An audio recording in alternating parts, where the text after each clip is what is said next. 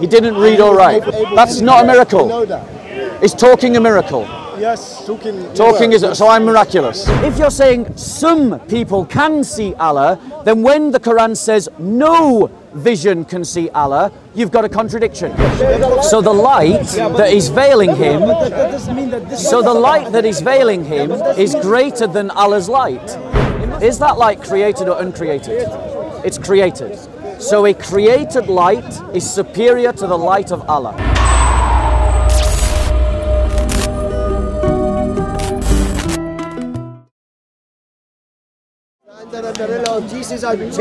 Bro, we can't have a conversation. There's no conversation to be had with you. Of course, because you know. There's no conversation to be had with you. It's impossible to have a conversation with you. Because you can't answer. Because he just interrupts constantly. He just interrupts constantly. Well, let me ask you, do you support Hamas? This church, they send it to Afghanistan and Vietnam and Iraq. You what, sorry? To kill innocent people. Do you support Palestine's struggle against Israel? I do. If they came over there... Who's leading that struggle? Yeah. In the Gaza. Brother, if they came over there, they never finished because they put them... And this is why you can't have a conversation with him. Just like that, he interrupts you constantly. Anyway, have a good day. Saints, Bob, Godspeed. Said the truth. All time shouting and screaming like So, pussy, not a man. Yes, mate, sure. Only man talk to me. Any questions? So any questions on what I talked about? Any questions on Hamas, Israel, conflict? What's the topic again? So we were talking about, we had a jihadi Islamist who was openly supporting Hamas. He was a Muslim here in the park. He's gone now, he's gone. But don't you know that in every religion you've got good and bad? You've got good people and you've got bad people. They've got nothing to do with religion. I agree. Every religion has good and bad people. So then you look at what the prophets and the example of the prophets gave them. Now in Christianity we look towards Jesus Christ. In Islam you look towards Muhammad. In Islam we respect Muhammad, Jesus, all of them. You say that, but you follow Muhammad. The example that you follow is Muhammad. We believe that whatever Muhammad's message was, the same with Jesus' message was the same. All of them. No, I obviously disagree with that. I disagree with that completely. I think that's total baloney, really. Can you prove to me that Jesus and Muhammad taught the same message? What was the message of Jesus? I believe their message Give him the verse that says, whoever speaks to you bad, speak to him nice. Whoever is bad to you, speak to him nice. That verse. That's Jesus' teachings. Tell me. just told them. There you go. He just told you. What was, no, what was the message of Jesus? Let me do it. Right, do you want to talk to him or do you want to talk to me? Because I can just go somewhere else. Do you want to talk to me or do you want to talk to him? Right, let's talk then. So what was the message of Jesus? Turns out the trick. The message of Jesus was, I'll be straight with you, I'm not fully educated in all education, but from what I know, I believe the message was peace, and the message was the word of God that he sent. He tried to give us a structure of how to live, how to behave. I believe if this message wasn't here, everybody would be animals. Do you understand? I believe these messages brought structures to our life. They teach us how to live as a human being, how to respect each other. Okay, so what I would say to you is that's very kind of broad and generalized, and you've already admitted, and you know, compliments to you for your honesty, that you're not particularly educated about what the previous prophets revealed. So let me actually tell you what Jesus, let me tell you what Jesus actually taught. Jesus actually taught that he was the Messiah, and that in his coming, the kingdom of God had come on earth. He taught that his body would be given and his blood would be spilled for the forgiveness of sins. And in that, a new covenant would be established. A new covenant, not like the Mosaic covenant. So Jesus teaches a message that is radically based upon himself as a person. And when you look at what the Old Testament teaches about the Messiah, you realize that this isn't just a man. It can't just be a man. He's more than a man. He is a man, but the prophet is just a man. A prophet is just a man. Moses was a prophet as well. Was he just a man? He had some sort of, sorry man, my English is not that good. He had some sort of, you know when you turn the stick into a snake, he could perform some magic as well. But he was still a man. But same as Jesus. Jesus was more than a man, he was God also. But look, I just have a question. You say Jesus was God, right? Yeah. Did Jesus ever go toilet? Yeah, of course he did. But how can God go to it? No, I mean, you say that like you've proven something. Like, no, honestly, yeah, and I'm going to answer it. Because we believe that God has become incarnate and took upon himself a human nature. And that human nature is a real human nature, and so it does all the things that human natures do, including going to the toilet. But let's get back to the point, because I know when I say that Jesus is God, Muslims resort to a script, and you've just exemplified that script beautifully. But the reality is Jesus claims to be the Jewish Messiah. The Jewish Messiah is a divine figure. He's not just a man. And that's shown in the Old Testament. Do you want me to show you? Yeah, in the Old Testament where the figure is divine, not just human. Okay. So, one of the titles of the Messiah, and the title that Jesus uses of himself the most often in the New Testament, is the title the Son of Man. Right? You'll see all the way through the New Testament. Jesus always refers to himself as the Son of Man. It's the favorite reference that he uses to himself. Okay? Bear with us. Right. So, this is the prophet Daniel, and he's speaking before Christ. So this is before Christ's time. All right? And he's speaking, and I want you to read this passage with me, okay? I kept looking in the night visions. So this is like he's having a vision that's given to him by God. I kept looking in the night visions, and behold, with the clouds of heaven, one like a son of man was coming.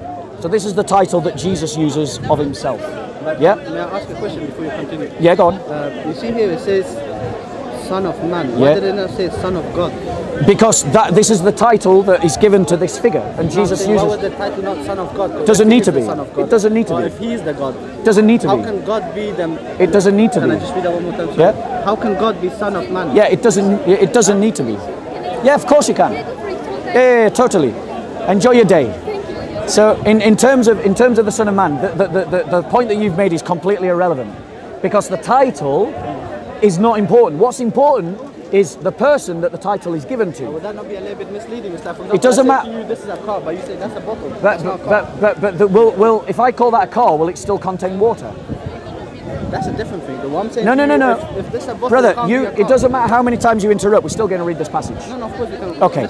So the passage states, one like the Son of Man was coming, and he came up to the Ancient of Days. Now, just to save me going into it, I'll just tell you who the Ancient of Days is. The Ancient of Days is God. Yeah, you have a lovely day, love. Don't let anyone bug you. Yeah. So he came to the Ancient of Days, so that's God, and was presented before him. So this is two figures. Yeah. And to him was given dominion, glory, and a kingdom, that all peoples, nations, and men of every language might serve him.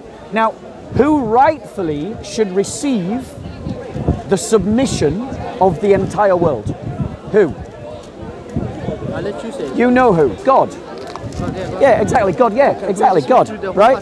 Yeah. Oh no. So this figure is receiving the submission of the entire world, which is rightful only to God, that they might serve him. Please note that they might serve him, the Son of Man.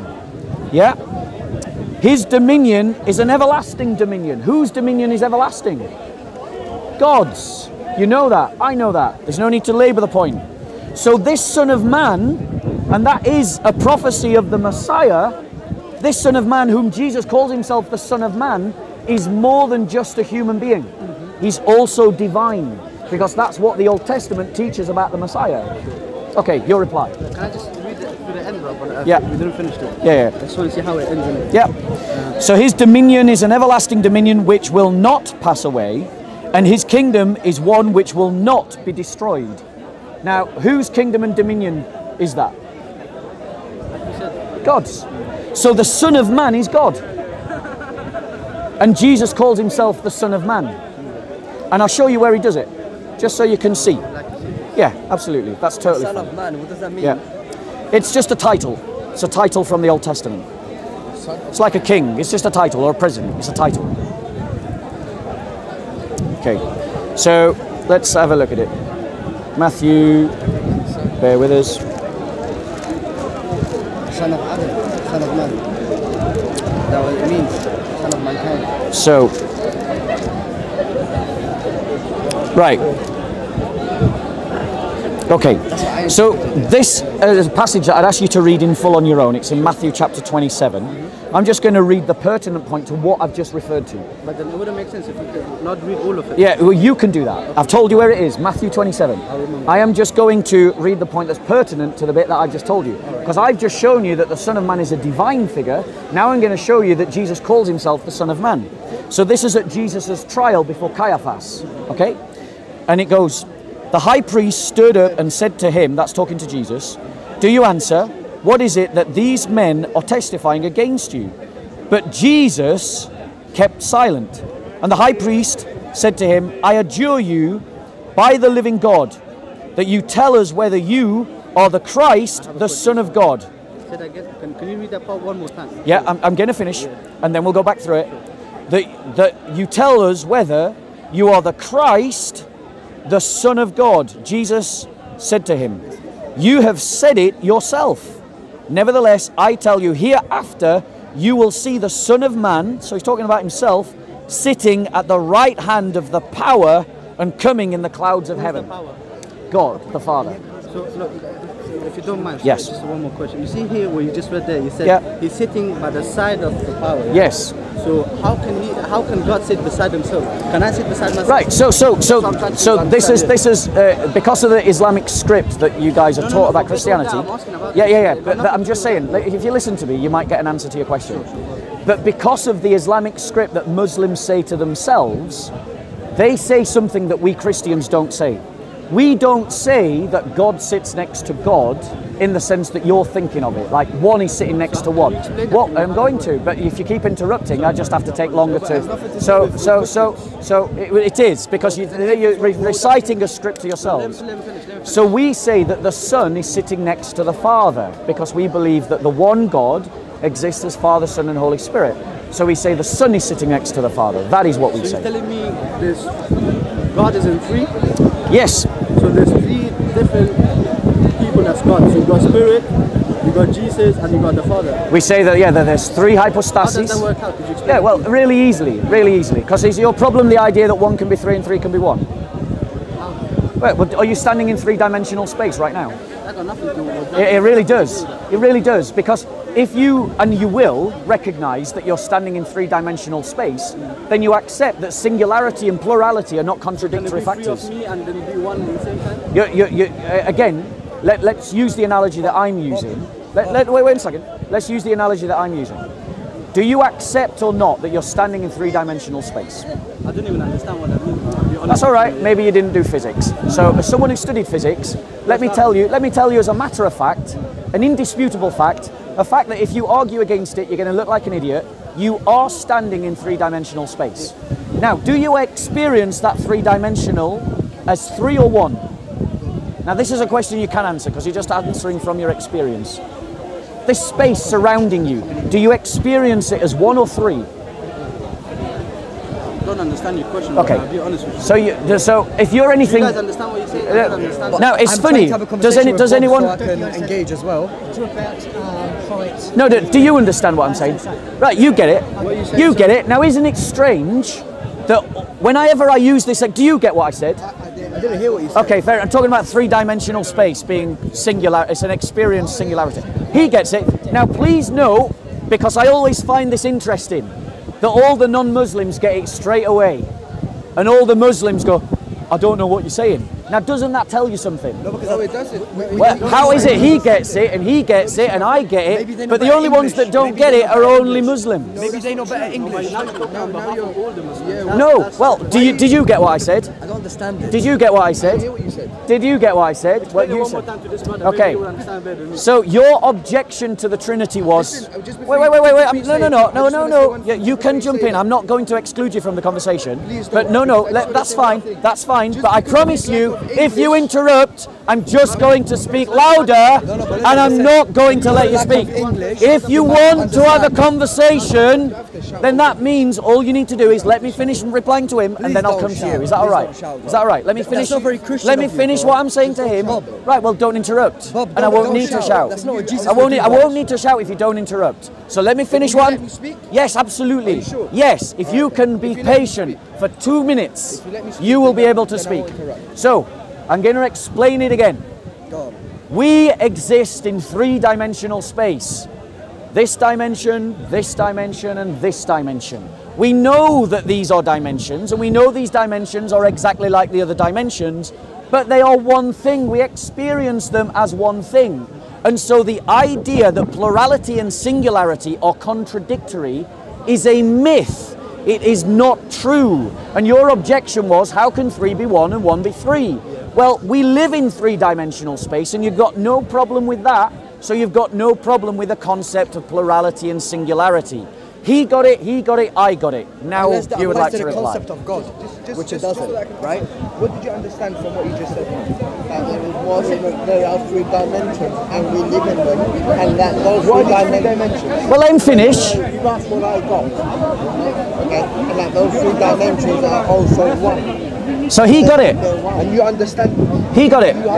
But he's saying that this. So what they're upset about is that you get my argument, and it exposes that they don't get it. We're not upset. And it doesn't expose anything. False, at least. Because I don't. So do you want to talk to me? Right, I'll continue talking to you. No. All right, you talk then. Yeah, I've got a question. It's got to be on topic, bro. I'm not jumping Can around. you answer the clear contradiction in the Bible, where it says, "Who's incited David to count the fighting men of Israel?" God did. In Samuel 24:1. But in the Chronicles 21:1, it says Satan did. Can you read it in Chronicles 21?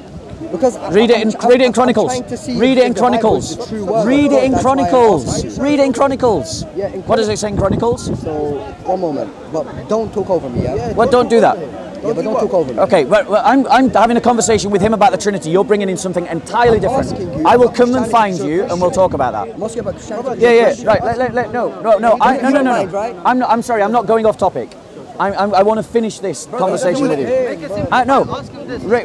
All right. So you guys talk to yourselves, and I'll go wait in front of the whole crowd. No, not really. Because no. 1 second. 1 second. 1 second. Read it in Chronicles. So here it is. Read it in Chronicles. It says Satan did. Right, and what's raise your voice? Well, don't interrupt, because that's how I feel. Please don't do that. So, right, so we agree. You're not going to interrupt me, and I'm not going to shout. So please don't do that. Are we agreed? Right. So you don't interrupt, and I won't shout. And what about your friend? He's responsible for his own actions. Well, if he interrupts, then I've got to shout. That easy. Right. So 24:1. I'm not a babysitter. Now 24:1. Now again, the anger of the Lord burned against Israel, and incited David against them to say, "Go and number Israel and Judah." Everybody say Israel and Judah. But who incited it? Israel and Judah. Right, what's the other passage? But who incited it? What's the other passage? God did, right? What's the other passage? The other passage said that Satan did. It's What's the... Chronicles 21:1. What? Chronicles 21:1. 1 Chronicles 21:1. It says that Satan did, not God. Let's go to it. Let's go to it. Sorry, what was it again? Here you go, bro. 1 Chronicles 21:1. 1 Chronicles 21:1. Yes. No, I'm checking what he's reading, because it sounds right. similar. So 21:1. Then Satan stood up against Israel and moved David to number Israel. Now, did you hear the difference? God called David to number Israel and Judah. Number, yeah, to count them. But Satan stood up against David to incite him to number Israel. So these are not the same event. They are not a contradiction. God made David number Israel and Judah, and then Satan came to David and made him number Israel. Now we've done a contradiction in the Bible. Let's do a contradiction in the Quran. Now let's do a contradiction in the Quran. That wasn't a good explanation for that. Yeah, it didn't even convince me, sir. Doesn't matter if it doesn't convince you. It does, because I'm searching for the truth. You're not searching for the truth. But who says I'm not? I don't believe you. It's you who says that. I don't believe You you. don't believe it, then why are you having a conversation with him? Because he's entitled to have a conversation. I've got no problems with talking to people who are So insincere. you don't believe him, you don't believe what he says, Yeah. you don't care if quite he useless, my believes friend. you. Right. So now let's talk about a contradiction in the Quran. Yeah. Okay. So let's talk about contradiction. I thought. Do you see why I've got to raise my voice? Can I not say one thing just before Of course you start? can. Go for Alright, then, it. it's not Go a for it. problem. This is some advice to you. I reckon you should learn how to speak with manners and respect, because if you don't, you need to understand that there are consequences for the way you speak. Are you trying to threaten me? Are you trying to threaten me? It's actually not a threat. The man that called me a dog is now telling me to speak with manners. Yeah, you should. There you go. you deserve He it? called me a dog that says I should speak with manners. Well, what's the consequences, bro? That's a consequence in itself. Yeah. So there you go. So You Christians always thinking about violence. yeah. I just called you a dog. That's when There you go. He called me a dog by his own admission, and then demands that I talk with manners. And this is the conceitedness of the Muslims in the corner. Right, don't run away from the contradiction in the Quran. Don't run away from the reason why they're talking to you is because they don't want to talk about contradictions in the Quran. So let's talk about contradictions in the Quran. Okay? Words as well. It's not always violent. Let's talk about contradiction in the Quran. Okay? Are you ready? Are you ready? Ready for what? Okay, we're going to talk about contradictions How are you going to in ask the somebody Quran. who doesn't know the Quran? Well, how are you going to ask? Right? Are you searching for the truth or what? Bear with us. Yeah, bear with us. Doesn't make sense, my brother. Right. But why are you still having a conversation with someone that you don't believe and you don't care? Wait, if they yes, believe what yes. Because whether I think is sincere is irrelevant to whether I have a conversation with You're him. still being disrespectful to him. Yeah. Okay. Yeah. So let's look at a contradiction in the Quran. All right. Has his own falsification text. Doesn't need to. If he really reads it. But he's taking a long time to find a contradiction. No problem. He can Well, you came prepared, didn't you? So I'm now looking for one, aren't I? Yeah. You can just say it. You can just say it now while you're searching. No, I'll find it first. Thank you. It's all right. What does it talk about? Okay. So here's a contradiction in the Quran. Do you want to get your Qurans out so you can follow the argument? Who says that I have a Quran? I'm assuming that you have a Quran. Okay, fair enough. Assuming, man, Bob. Stop assuming. Why are you getting upset? You're really upset. That's almost prejudice, Right, Bob. okay. No. The man's calling me a dog. You interrupted a conversation that I was having with him, and now you're demanding manners. I find that ironic. Yeah, I deserve it. I never interrupted. I deserve it. I never interrupted. There you go. I joined the conversation by your permission. Yeah. No, not by my permission. No, you told me You could asked join the him. conversation. You asked him. No, but And I there's said, witnesses. You so. said you could join the conversation, Bob. Yeah. But I wanted not it to trying be to on pressure you, topic. my friend. I wanted it to be on topic. Just say the contradiction. So let's go to Surah 6, Ayah 103. The Quran on my phone as an app. So you do have the Quran? As an app. Surah 6, Ayah 1. No, 103. 103. Yeah.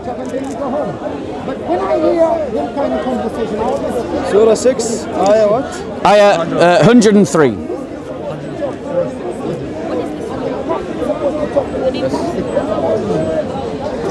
Tell me when you're there, guys. Yes. Surah 6, Ayah 103. And he is subtle, the acquainted. Right. So, the Quran states in Surah 6, Ayah 103, that no vision can grasp him. We're all clear about that. The Quran is saying no vision can see Allah. As an Arabic speaker. Right. One second. Let me show you the contradiction. But listen. Let- It's let- in Arabic, not in English. Let me finish the contradiction. Okay. Maybe we can learn something today. So in Surah 75, Ayah 22 and 23. 22, Surah 75, 22 and 23. It's not a contradiction. Okay. Now, in Surah 75, Ayah 22 and 23, it says, "And some faces that day shall shine radiantly, looking towards their Lord." So, can you see Allah or not? First, you have to be subjective in our Resurrection, bro. Yeah. Everyone's gonna see Allah. You shouldn't be biased. You should look at it in a subjective way. Okay. We cannot see God in our life, but we can see, but we can see Him in the afterlife. Okay. Yeah, So, when the Quran states no vision can grasp him, where does it say in this world? Even in the afterlife, no one can look at him except the people that are in the heaven. Now, because we know that Prophet Muhammad, he actually interprets Quran in his life. So we have to look at him also. We shouldn't like only read the Quran, because the Quran is translated by Muhammad to people. So some verses are already interpreted by the Prophet. Now let me reply, because what you've done is confirm the contradiction. Because what you said, no, I didn't interrupt you. Don't interrupt, or I have to raise my voice. So we can have a conversation. I didn't say that. Right. So if you interrupt me, I just raise my voice, and then he feels like I'm dragging his balls across. You know, don't be kind. Exactly, shattered glass. And we don't want to do that to the guy. It's cruel. Don't do that. Exactly. Let's not do that. So you've confirmed the contradiction, because you just said that no vision can see Allah, and then you qualified it by saying in this world. And then I said, show me where it says in this world. And rather than show me where it says in this world, which you can't, what you said is even in the next world, except some people. So if you're saying some people can see Allah, then when the Quran says no vision can see Allah, you've got a contradiction. Because you can't have no vision in one hand and some vision on the other. Those two things contradict. It talks before Yeah. It talks before about that they are in the afterlife now. If you read the verses before, It's a whole chapter, right? And you just cherry picked one verse. Yeah. That's why it sounds out of context. If you read just from the 13th verse until the contradiction, you say, you'll find that they are in the afterlife right now. Yeah. And that there are some people who are tortured because of their bad deeds, and there are people who are so blessed they get the chance to see God. If you read the chapter called, by the way, that he chapter 100 and what was it? It was Surah 75, 22 and 23. If you read, it talks about the apocalypse that will happen. I do not swear, لا أقسم بيوم القيامة means I do not swear by, I do swear by the judgment day. So the first word is about judgment. So it's not a contradiction, because it approves of what I said. You cannot see God except after this test that He put in us. Because this world is a test. So hold on. You're go on. Finish your point. It's like if you look at it as a school, as a class. So before the exam, you'll have to study and open book and look at the answers and start memorizing, making notes. But at the exam is set, you cannot open it again. So this is and after the exam you'll get either fail or you'll pass. So this is an exam. So that's why you cannot see the. So when it says no vision, it doesn't mean no vision. No, it means al-absar means our vision. Right, and is that still our vision? Is it not human beings that are seeing in the next life? What do you mean? So the reality is that it is a created vision that sees Allah in both verses. But the Quran is saying no vision can see Allah. But then it's saying that in the afterlife, some people will see Allah. That's a contradiction. No, I'll tell you why. I'll tell you why. When you see Allah, it means you have cornered it in one. I get your argument. Allah is so great that there's nothing that can I don't know contain him. So if you looked at him, it's like you contained him, and there's nothing that you can. There's a verse that ليس كمثله شيء. There's nothing like him. So simple question. According to the Quran, will you see Allah or not? There is even actually in Islamic scholars, there is some people that say you will not see his face, you will see his light, but there is other scholars. Is seeing his light seeing him? Yeah, they say you will not see him. So it's not him. His light is not him. Because he has a hijab. I'm talking subjectively. I'm not being biased. I'll give you all in the afterlife, some people, he will take his hijab off and he'll allow them to see him. It's not hijab. Allow them to see him. It's not hijab. Hijab just means veil. Hijab just means veil. Not veil. He's not wearing a veil. It's, in Arabic, when you say there's a hijab between you and me, there's something that prevents you from looking like a wall. It's not like he's wearing a veil. But Muhammad himself said that how could I have seen Allah? Allah is veiled in light. So actually this brother is not wrong. Actually, Muhammad did not see Allah. He didn't. Yeah, he said, how could I see him? He's veiled in light. In light. So whose light is that? It's his light. So if it's his light, you're seeing him. No, you can't. Is the light created or uncreated? Okay, no. So say for example, It's part of him. So if you're seeing a part of him, you're seeing him, aren't you? So it's created. So say for example. So it's created. No. So say for example. Is it created? If I put something over myself, fully covering myself, can you see me or what I put over? If you put something over you, I see the thing that you cover yourself with. Exactly. So you're not actually seeing So now me answer this question. Answer me this question. Is that thing that covers Allah created or uncreated? We just opinion. Yeah, we just point out the two So here's the problem. You're saying that no sight can encompass Allah, but you're saying that something that is created can. And that is a contradiction. No, it's not a contradiction. You didn't even hear what he said. What did he say? No. You just said that I said that's a contradiction. You didn't even hear what I said. Okay, sorry. Yeah, you're right. What Right. was the- There we go. So what the brother said was that he's going back to his idea that Allah covers himself in light, like a hijab, like a niqab. Let me finish. He did say that. Am I misrepresenting you? I said there's a veil. There's a veil in front of it. Right, But and you used the analogy of the niqab, did you not? No, I said hijab means veil. Then he explained. Hijab doesn't mean that, but it means modesty. The veil is something different. So in terms of what you're saying. Just 1 minute, let him continue. Yeah. So the brother basically used the analogy of if he covered himself with something like a niqab, that I wouldn't see him, I would see the niqab covering him. I agree, that's a logical argument. And then I asked the question, the light that covers Allah, is it created or uncreated? Is it a part of him or is it not? This brother said it was a part of him. If it's a part of him, then you're seeing Allah. If it's created, then you're not seeing Allah.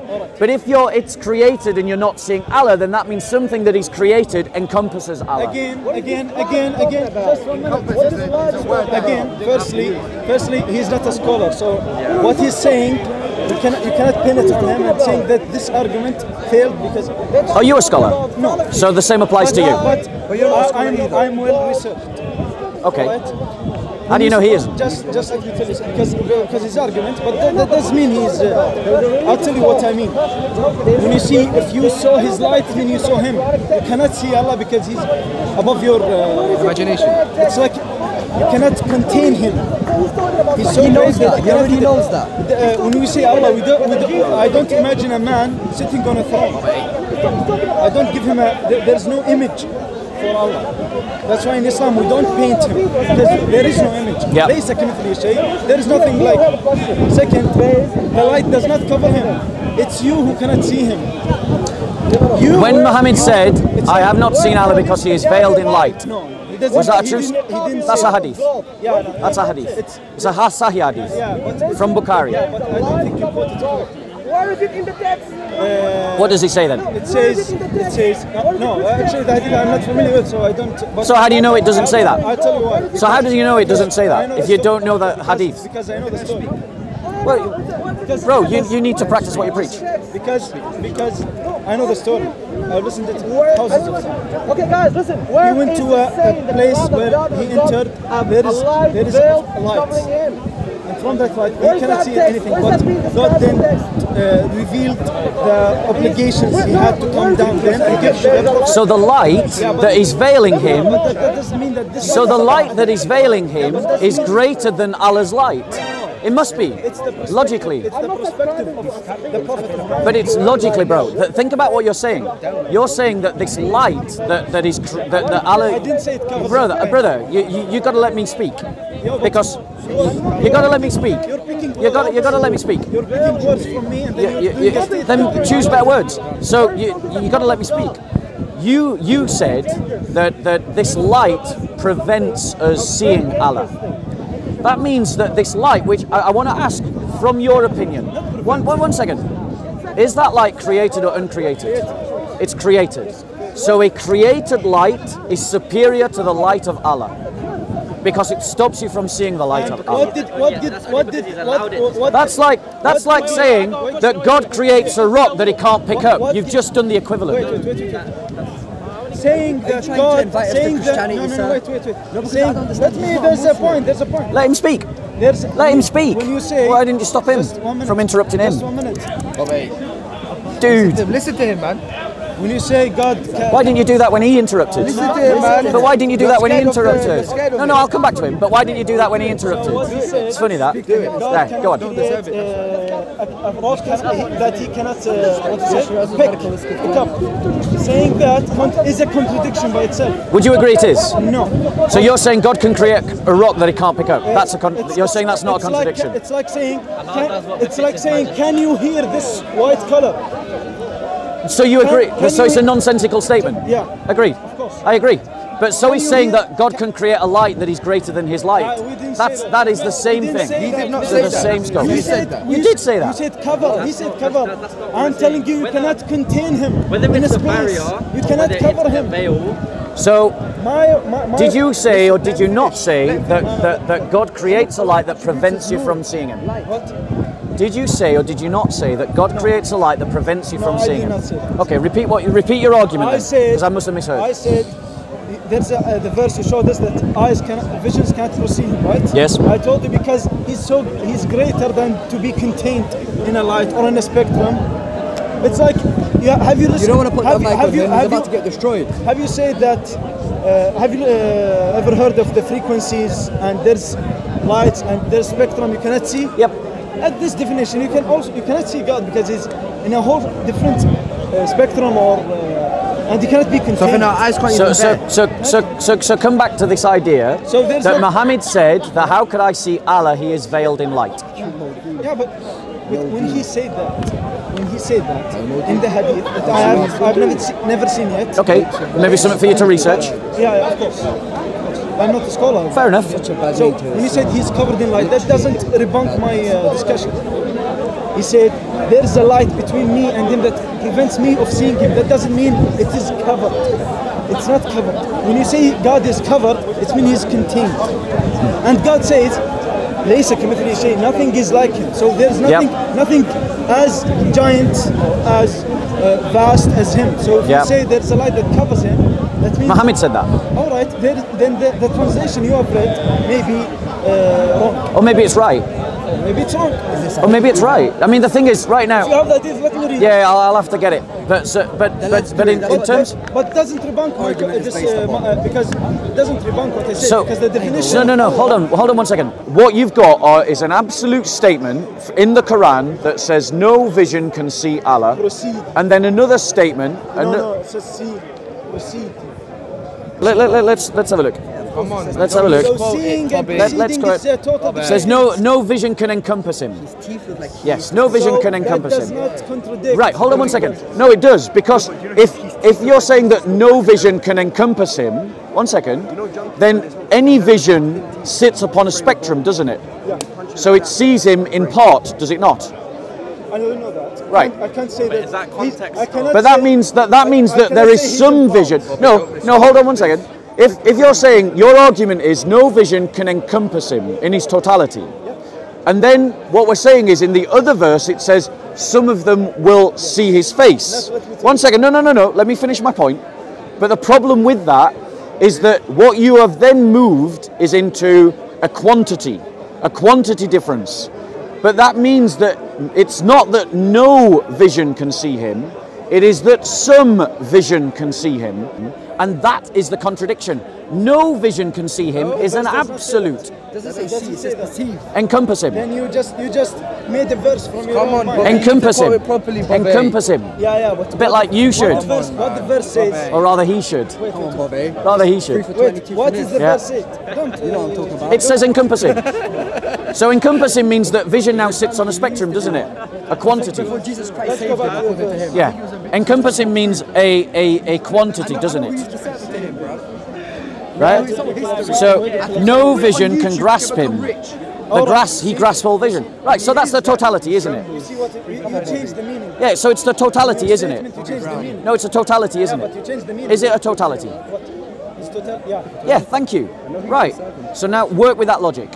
So the Quran is saying that no vision can. So my point is that in the other verse, it says in the heaven. That look towards their Lord. So hold on one second. You got to let me finish my point. What's your point? I'm trying to, but you keep interrupting.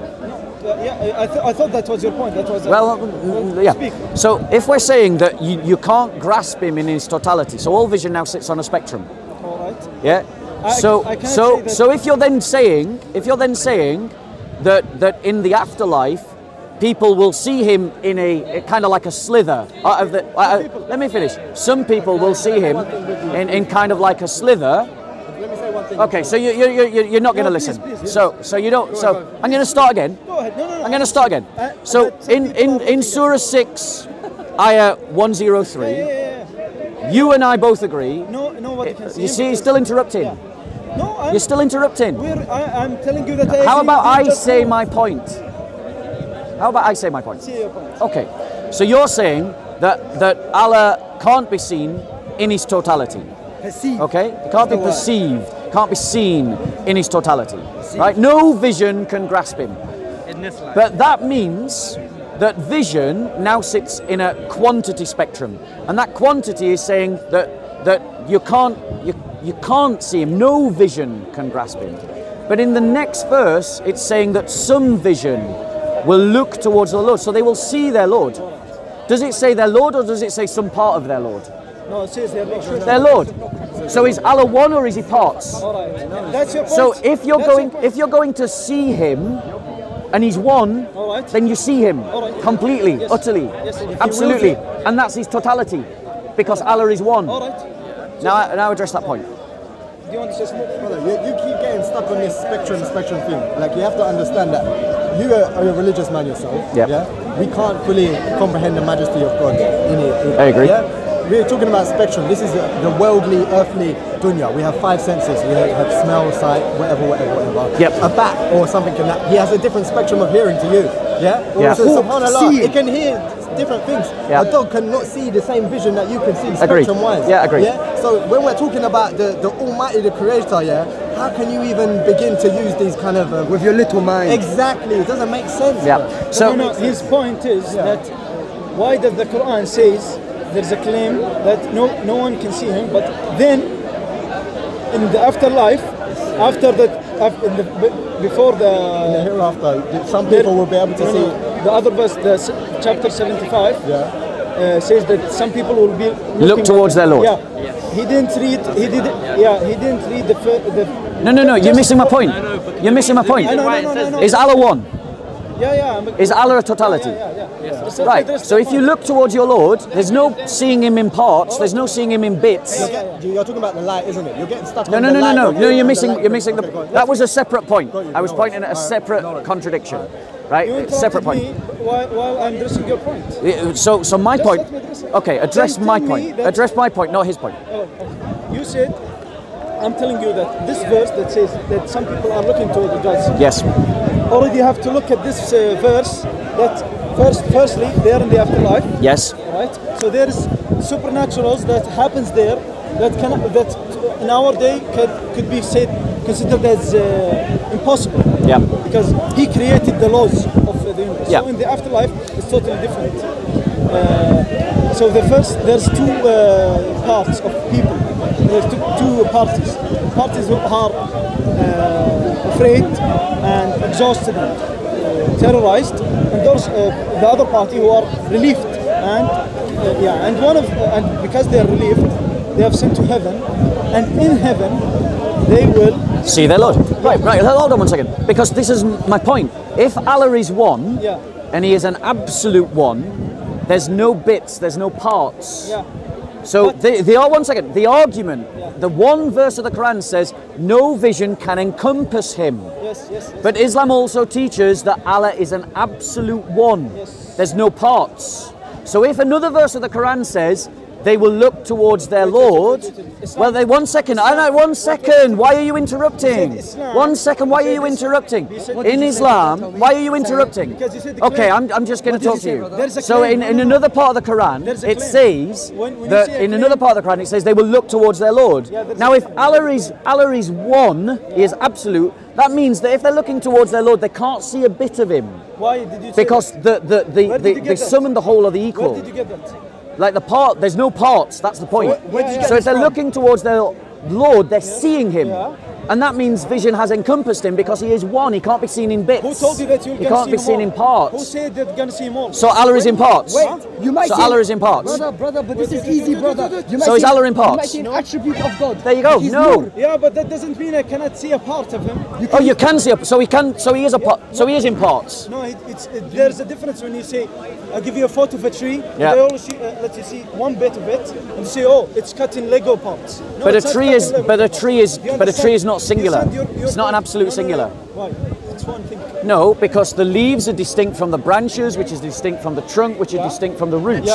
It is not an absolute one. And who said that you said Islam said that He's an absolute one? Where did you get Islam teaches. Islam teaches. Attributes does Allah have? Islam teaches. No, you cannot say Islam teaches. Get away with it. Islam teaches. Are you done interrupting? Are you done interrupting? Are you done interrupting? Are you done interrupting? 3 for 20. Thank you. So does Islam teach? Let's do it that way. Does Islam teach that Allah is one?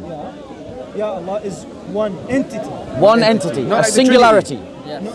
What do you mean singularity by what? Singularity He's above and outside of the universe. So does He have parts? No parts. No parts. Unless He wills. Yeah, no parts. Do you understand? So your argument about the tree, should be indivisible. but the parts. That's exactly what we say about the Trinity, but you don't accept it. So in terms of, so He's not in parts. Thank you. So your analogy to the tree doesn't work. No, because the tree has parts. To me, man. If I cut off a branch, the tree doesn't disappear. Do you see the difference? Listen. Thank you. Listen. Your point is, it's one thing, right? This is a one bottle. No, it's not one. I can see it. That is not one. Yeah, it doesn't matter. For argument's sake, you can look at a part of it, but you cannot. You can see it all, and you can see only parts of it. So why can't you see only one part? So that means some vision can see their Lord. Bro, let me say one thing. Let him say but maybe we can see the attribute of Allah. Doesn't He have 99 attributes? He's Nur. Maybe this is the light that Allah is talking about. It's not a part, it's an attribute of Allah. No, Allah's one.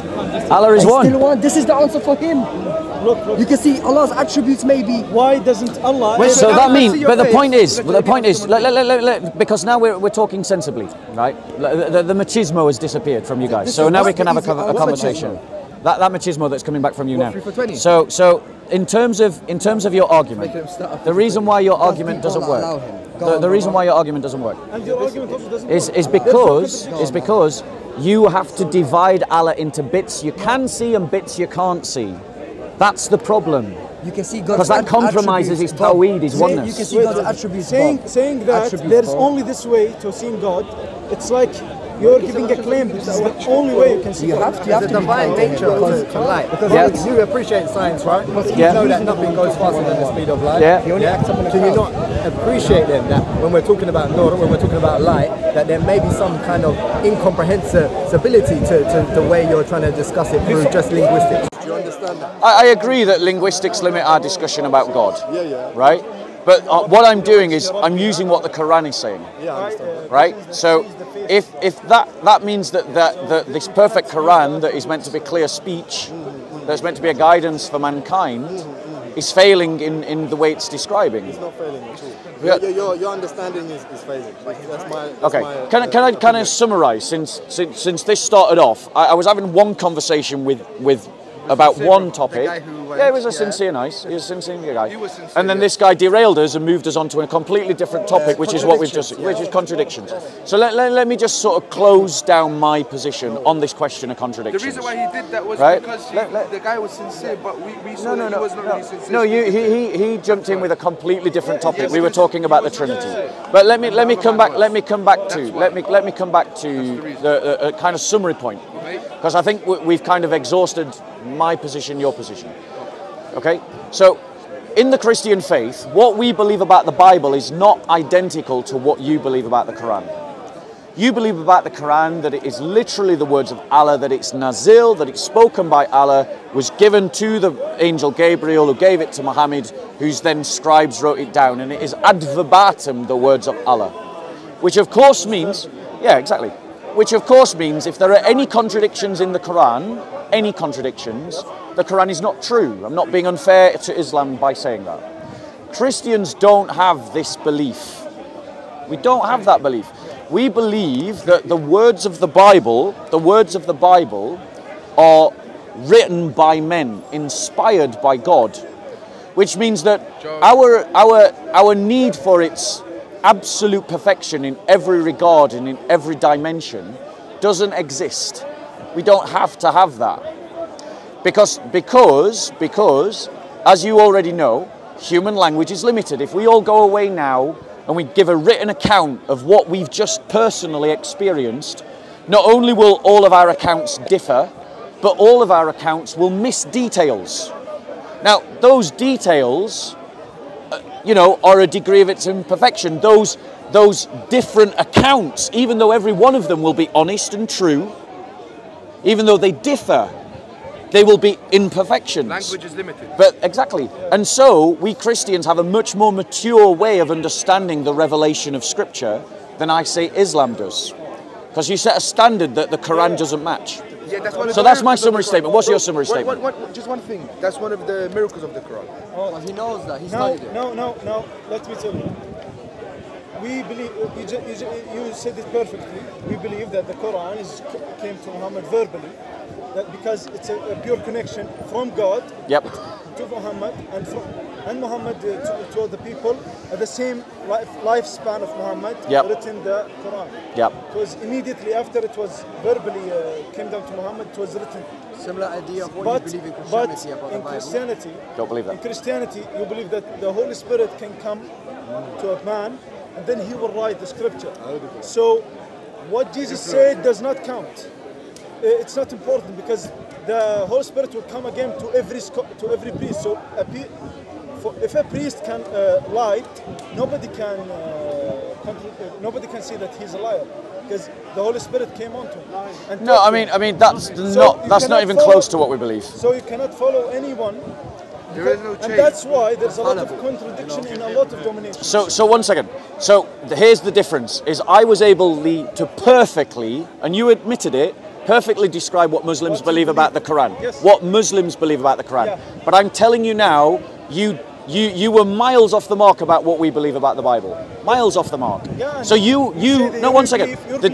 The difference between us, the difference between us, bro, is that I understand what I'm rejecting in Islam. But you don't understand what you're rejecting in Christianity. I understand. Yeah, and what we're saying is that those writings are inspired by the Holy Spirit. Inspired by. We don't know. I can say, by the Holy Spirit. You have to have faith that it's not the shaitan talking to you. And people will follow me. Well, isn't that what Muhammad said? Isn't that what Muhammad said? That's exactly what Muhammad said. Muhammad cannot write or read. Well, and at the same time. Firstly, that's disputable. No, it is disputable. No, it's not. There are some sources that say that Muhammad wrote and he read a contract. Do you believe in Jesus? No, that's not what we believe, bro. He's illiterate. Muhammad made a claim to be inspired. So your argument is as much against Muhammad as against anyone else. Did Muhammad claim to be inspired? Did Muhammad claim to be inspired? No. My claim is Jesus said that Prophet Muhammad, when he comes, is an illiterate man. It's in your Bible. Firstly, that's not true. No, that is true. It really isn't. It really so you're saying Muhammad was an ignoramus? No, illiterate. So illiterate doesn't mean that he couldn't write. Is different to exactly. Your claim is that right. Hold on 1 second. People came to him and just but that's just Muhammad's claim. His argument is we can't trust the Bible because some people just said I'm inspired. Well, that's exactly what Muhammad did. He said, well, the angel Gabriel came to me. It's exactly the same. So if his argument, we have very different concepts. But this claim of a man who cannot read or write to suddenly learn how to read or write. He didn't read or write. No, but he was. Did he read or write? He was able to. Jibril came to him. He didn't read or write. He never read or wasn't able. That's not a miracle. Know that. Is talking a miracle? Yes. Talking is, so I'm miraculous. I'm miraculous. So there's nothing special about Muhammad then. Let me tell you something. No. Because all Muhammad did is talk. You know what's special about All Muhammad did is talk. Yeah. He didn't read, he didn't write, he just spoke, and he claimed that what he was speaking was coming from an angel. That's all he claimed. You know what's special? That's not proof of anything. That's not proof. No, it isn't. There's all kinds of contradictions. There's contradictions to science. There's contradictions to geography. There's contradictions to history. There's internal contradictions like the one we've just spoken. He's ignoring what I said, and he said that that's not true. Jesus said that the Prophet Muhammad, which is why his argument doesn't work. Who is illiterate? It's a prophecy. It's a you weren't paying attention, bro. Jesus prophecy. I can tell. But he's ignoring. That's fine. That's fine. Yeah, that's fine. So he was making this argument. He was arguing against the Bible, and he's saying, well, we can't trust the Bible because people just say they're inspired. That's what he was saying. Exactly. But that's exactly what Muhammad said. So it's not really an argument against the Bible because Muhammad also claimed to be inspired by an angel. So that's not an argument against the Bible. Of course, that's why faith is about belief or disbelief. Yeah, right. So I mean, I'm going to stop now and get a drink. But like, my point to you is, bro, is that you brought out a contradiction to try and disprove the Bible.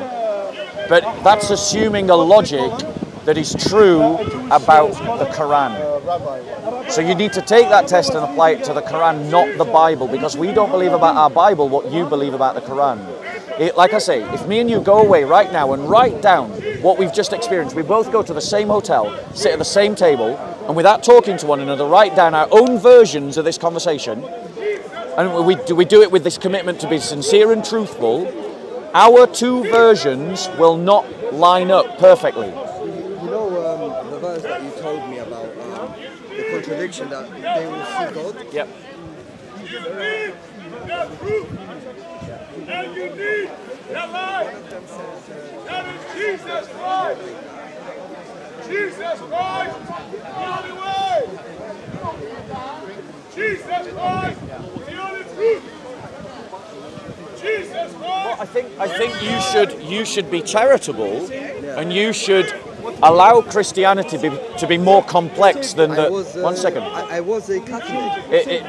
That's really a meaningless over a decade ago myself. It really is. That's a meaningless thing. Just to let you know that I'm not biased. Yeah, from my experience, you are. But in terms of what I would say to you is that you shouldn't judge Christianity by Islamic standards. Judge Islam by Islamic standards, judge Christianity by Christian standards. We Christians don't make the same claim about the Bible that you make a claim about the Quran. But if I was to judge the Quran by standards, I wouldn't be the first Muslim to have that. Yeah, and also just on that contradiction that you offered me in the Bible, I just want to give you another interpretation that's amongst the scholars of the Bible about that verse, which is that God allowed. So it's talking about the same event. This is another scholarly opinion. Yeah, this is another scholarly opinion that God allows. So in one verse, basically, it's essentially that God allows or forces David to count Israel through the agency of Satan. One perspective is talking about the fact that God allows it, and the other one is talking about the agency through which it is done. So my point is, we can both reconcile contradictions. We can do this game all day, but it isn't a game that leads us to truth.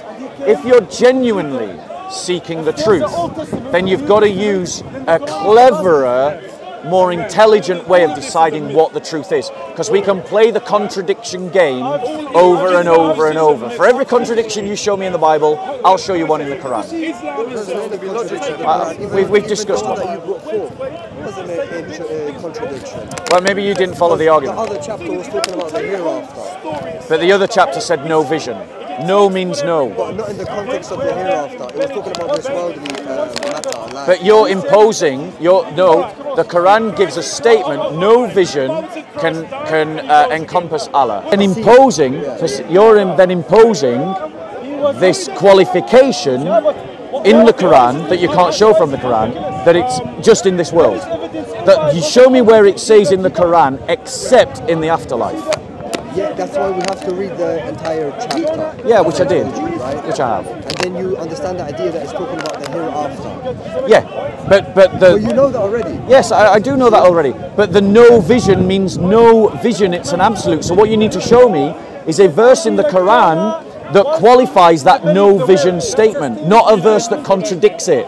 All you've done is show me a verse that contradicts it, not a verse that qualifies it. That qualifies. Qualifies which verse? So you need to show me a verse that qualifies the one that says no vision can see Allah, no vision can encompass Allah. All you're doing is agreeing with me that there's a verse that contradicts it that says something different. But then why would I need another verse to affirm the other verse that says that nothing can perceive? And this is why arguments from contradiction are ridiculous arguments. Because what they... That didn't make sense. So let me explain it. Arguments from contradiction rely on prima facie logic, i.e., what does the verse say at first reading? What does it say at plain reading? And the thing is, if that is the limit and scope by which you're going to read the Bible, then that invites me to do the same with the Quran, and we can play this contradiction game all day. It is not a good way to find truth. And if you got duped into Islam because of that kind of logic, then I feel sorry for you. Yeah. I firmly believe in monotheism. Yeah. Which is what Christians believe in. We believe in monotheism. No, really. No, we do. I'm not stupid. We do. Like I watch so much videos for over 2 years. Bro. Like okay. I know Can you bring me the video that says Christians believe in 3 gods? But I don't know if I can do that. But I bet you can't. Okay. I'm not going to say I can or I can't. How about you spend the next week finding a video where a Christian says they believe in 3 gods? Yeah, but more importantly, I wanted to say to you that the Quran that you talk about the contradiction, we've kind of disproved that by telling you that the context is about the hereafter. No, you try to reconcile a contradiction by saying something that the Quran doesn't say. That's what you try to do. But it does in the entire chapter when you read it. But that chapter, the other chapter isn't talking about that verse. That other chapter is talking about something different, and that's why they contradict, because they're talking about 2 different things, but in those 2 different things they make statements that contradict one another. The later verse isn't talking about the earlier verse, and that's why they contradict. Verse 23 and 22. The references I gave were 6103 and 75, 22 and 23. Yeah. Those are not talking about the same thing. Of course. One is talking Right. about the hereafter. But you're using one to qualify the other one. Yeah, of course. Because So there you go. So what you're doing is you're making the Quran say something it isn't saying. No, we're not. The Quran works within and of itself together. Do you see how we can play this contradiction game? No, this is just a fact, though. Because the reason why that message is in this chapter is because this chapter is talking about a certain type of a message. Yeah. And this one's talking about another. And they make statements that contradict. No, because one is talking about the afterlife, one is talking about the current life. Sir. And but they're both talking about vision. Yeah. There you go. Yeah. So the one commonality between both of them is vision. Yes, brilliant. But the difference and the difference is one is talking about vision in the next life, one is talking about vision in this life. But the verse that is talking about vision makes an absolute statement that no vision can see Allah. If no vision can see Allah and Allah is one, then if any vision sees any part, I mean that should worry you. If any vision sees anything of Allah, if they see anything of Allah, they see the totality of Allah, because Allah is an absolute. You don't see the sum, the bits are equal to the whole, and the whole is equal to the sum. So there is no seeing a part of Allah. You see the totality of Allah because Allah is an absolute one. That's if it says that in the Quran, unless that's your comprehension. Are you saying Allah is not an absolute one? No, I'm saying the fact that you're saying that if you see Allah, you see absolutely. Yeah, it logically follows. that if Allah is an comprehension, bro. That's what I'm trying to tell you. Because my comprehension is different to yours, and I'll explain mine. We saw that with the Trinity. Mine is that Allah has attributes, and I can see an attribute of Allah. Yeah. One of his attributes is light, nur. Yes. Right. Which is a comparison to a created thing, but that's another problem. It's an attribute of the Lord. It's a comparison to something created, which is a problem, another problem in the Quran. Can I ask you a question? Yeah, but I'm going to go get a cup of tea. You're more than welcome to join me if you want. Anyway, it was nice talking to you. Good talking to you, Bob. Yeah. Next time, bro, be polite to us. And all right. Yeah, don't call me a dog and interrupt and jump in. Yeah, we can all be better. We can all be better. All right, bro. Yeah, come and join me. Yeah. Wrap up or that's it? Basically, guys, the nice conversation that I was having about the Trinity was derailed by one of the Muslim brothers who wanted to talk about his contradiction. A contradiction that is easily reconciled. A prima facie contradiction is at first reading, at face value. And we can play the contradiction game forever.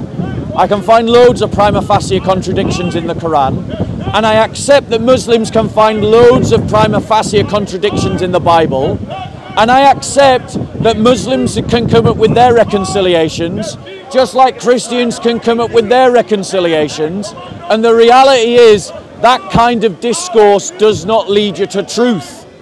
So Muslims, expand your mind, think to a higher level. This kind of thinking isn't getting you anywhere, and all it does is gives me a stick to beat the Quran with. So let's try and look at better, deeper things. Christians don't make the claim about the Bible that Muslims make about the Quran. We don't say that it's literally the words of God. And if we say that it's literally not the words of God, but literally the words of men inspired by God, that allows us, as it were, things like, for instance, if you go away and you write out your account of what you've just watched on video and compare them to one another, they won't match. But it doesn't mean that you lied. It doesn't mean that you told a mistruth.